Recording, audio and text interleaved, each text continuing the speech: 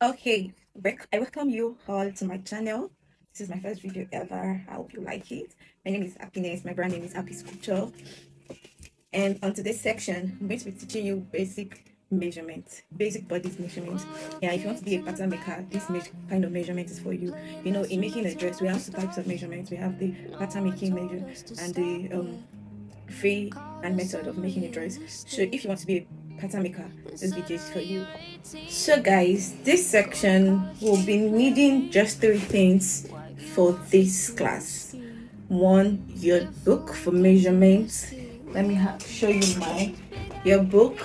Then you can get a biro or a pencil. Right here with me, it's a pencil.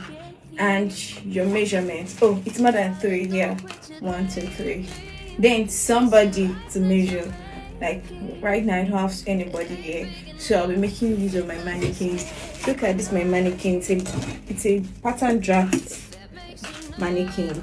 You can look at it.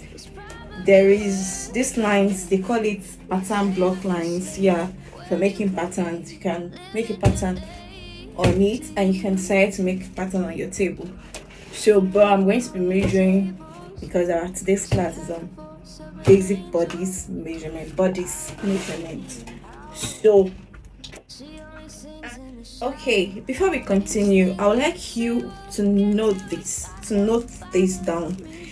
In pattern making, when making your patterns, or measuring rather, when measuring, you advise to go with the CM. You know, we in the tape.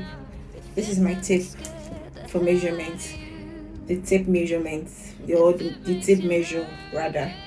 If you guys are familiar with freehand, we always go with these inches when measuring our client or customer.